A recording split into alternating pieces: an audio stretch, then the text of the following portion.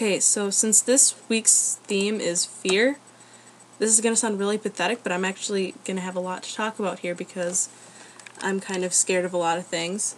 But I kind of have two different kinds of fears, like things that I like being scared of and I like facing, and there's others. Most of these are irrational, but things that I will not be around, like something I'm actually notorious for around my friends and family is I hate moths. I cannot stand them. They're absolutely terrifying to me.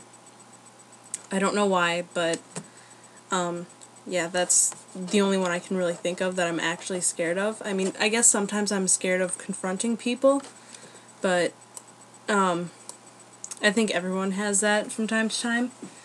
But the things that I like facing is, well, I believe in ghosts, and I like actually being around that sort of paranormal experience. And I don't like heights. I'm scared of them, but I like trying to face them, like on rides and stuff. I can handle that because I know I'm safe, but all the while there's still that edge.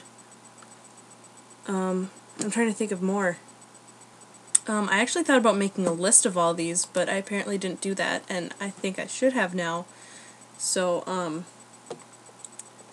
yeah. I thought of another thing on the things I don't like facing.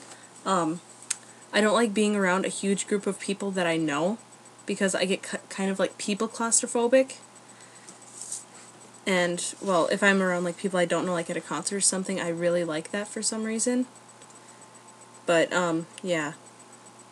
I've said but about like 30 times, I'm aware. Okay, I'm gonna challenge Anna, our new girl, and what she has to do is tell us something really odd about herself, like one of her quirks. So yeah, I guess bye you guys.